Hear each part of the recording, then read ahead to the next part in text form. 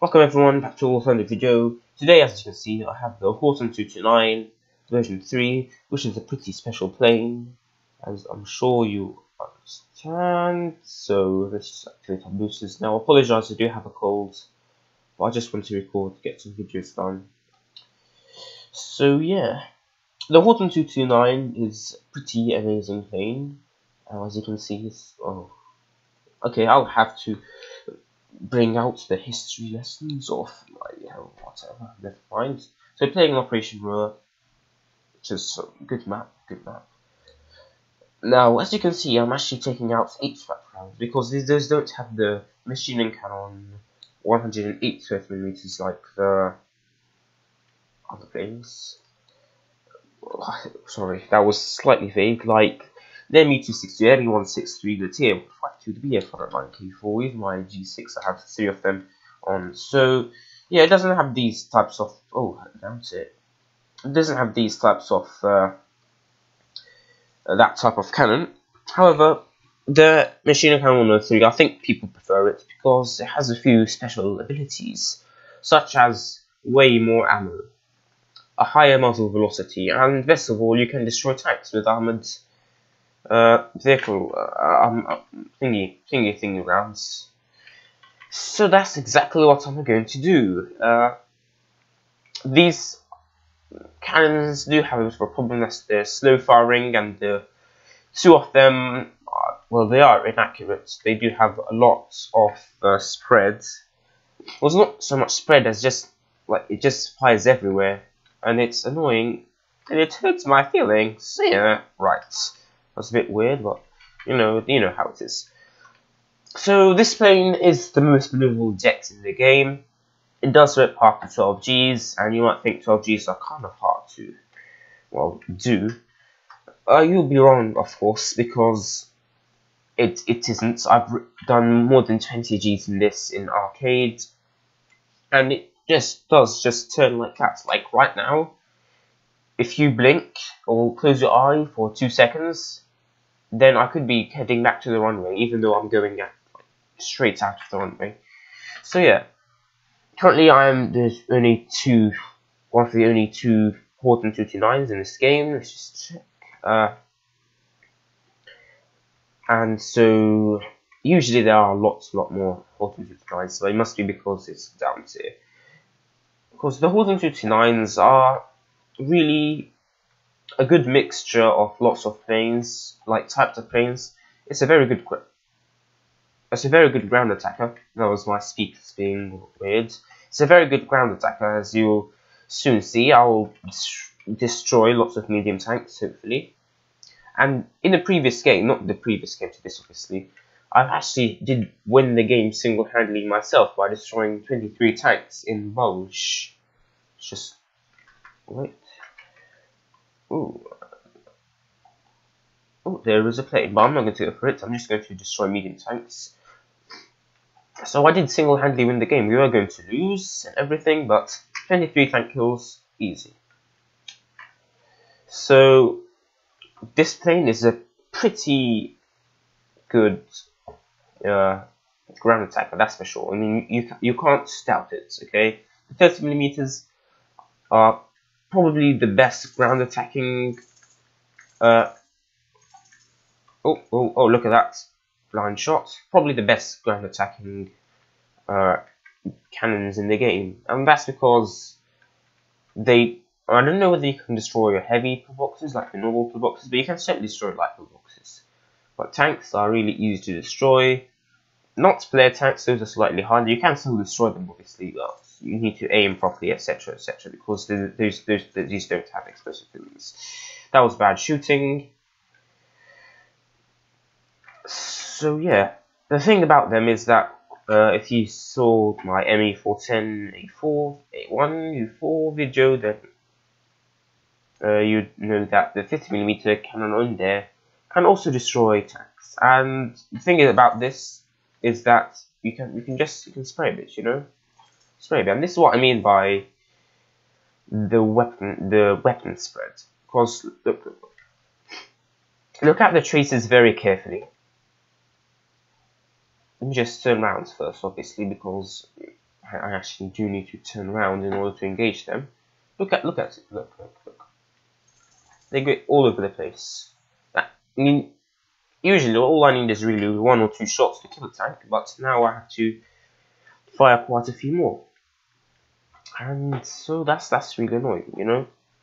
Also, I'm turning way too quickly, and I have to use my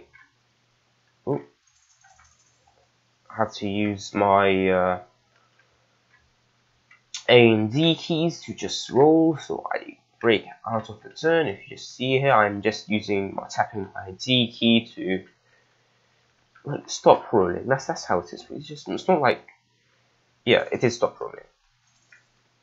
Oh, that's another kill. And already I'm at the top of my team. Well, 6 tank kills is going to get you a lot of points. I mean, it's around 100 per tank, and it's not hard to kill them. So at the moment we have 1 tank left in this column, so obviously we have to engage that. Now the great thing about this is this is probably the ultimate ground attacker, because I mean, what is there wrong with this? I mean, look at damn it! Oh, thankfully no squirrels were residing in that tree. Otherwise, I would have had because this plane is actually made out of wood, I believe. It's incorporated. Okay, we have an F-80 coming in. Have an F-80. Yeah. Thing is about F-80s is that you can barely outrun them if you have like a good start, and especially since I have the accelerometer compressor. Okay, the F-80 went to the apex, right? Because I have the compressor upgrade unlocked, so I actually have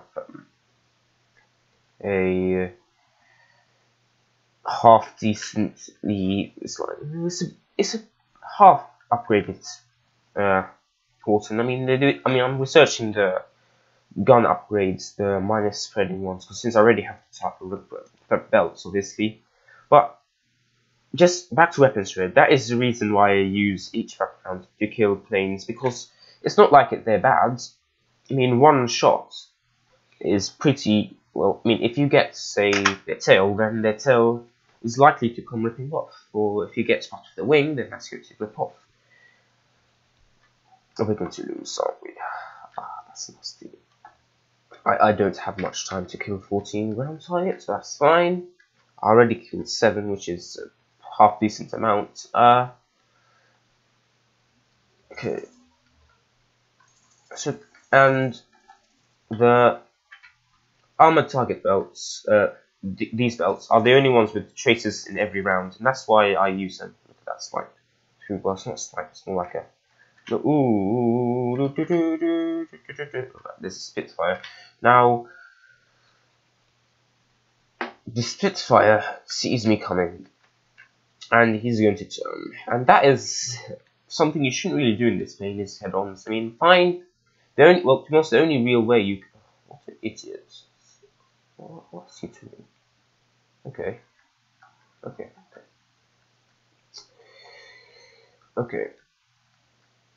That's a slightly late turn. I mean, come on.